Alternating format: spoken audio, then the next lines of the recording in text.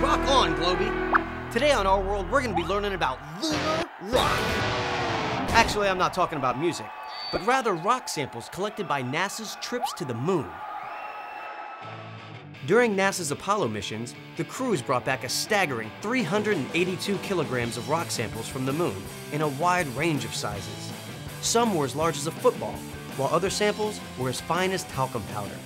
These little pieces of the moon are valuable samples that can teach us a lot about how the moon formed and how it has changed. So where does NASA keep all of these samples from the moon? Well, they built a special building to house the samples, the Lunar Sample Laboratory Facility at NASA's Johnson Space Center in Houston, Texas. The Lunar Sample Laboratory Facility provides a secure, controlled place for the lunar rocks to be stored. Keeping the lunar samples from being contaminated by earthly materials is important because these samples are still studied by scientists all over the world. In fact, the Lunar Sample Laboratory Facility is kind of like a library for moon rocks. These priceless lunar samples are checked out by scientists, carefully studied, then sent back to the facility. As you might imagine, sending moon samples around the world without getting them contaminated is a tough job.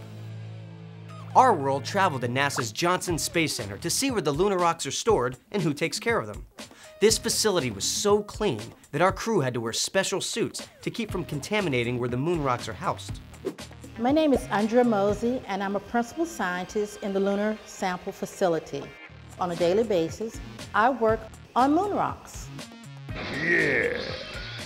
We house the rocks that were brought back from the 6 Apollo missions.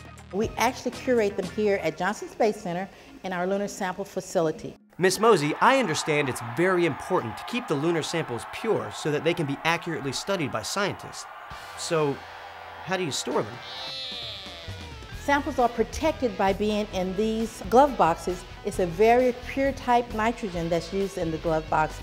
We don't touch the samples except with the tools that we have, which are stainless steel, aluminum, Teflon, or with a Teflon glove. We're in the business of protecting these precious gems, which are from the moon, from all earthly type materials. So, storing moon rocks in nitrogen gas and only touching them with certain materials helps keep them pure. Okay. Well, Miss Mosey, would you mind showing us what a moon rock looks like? In this particular cabinet, there's a Apollo 16 sample that we call Big Muley. This sample was collected by the Apollo 16 astronauts. It was about a football-sized sample, and you can see that it has been cut with our bandsaw. No oils or lubricants are used because that would contaminate the sample. This rock also had a large white crystalline top, and you could actually see part of it that's still protruding right here. It also has features on here that we call zap pits.